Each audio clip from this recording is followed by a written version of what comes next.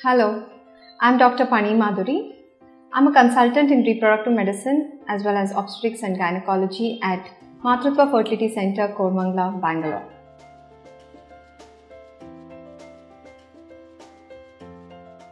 Once there is a Hydrosalpinx, you have to be very careful about what kind of procedures you perform on the patient. HSG is a diagnostic test to know whether the tubes are patent or not. This precisely is a condition wherein we test whether the tubes are functional enough for the pregnancy to happen or not. Now, when you know that there is a damaged tube, that is a Hydrosalpinx, you already know that the functional capacity of the tube is compromised.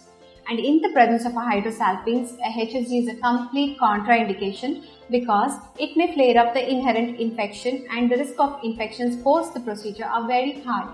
So definitely HSG procedure has to be contraindicated in the presence of a Hydrosalpinx, and it is definitely contraindicated.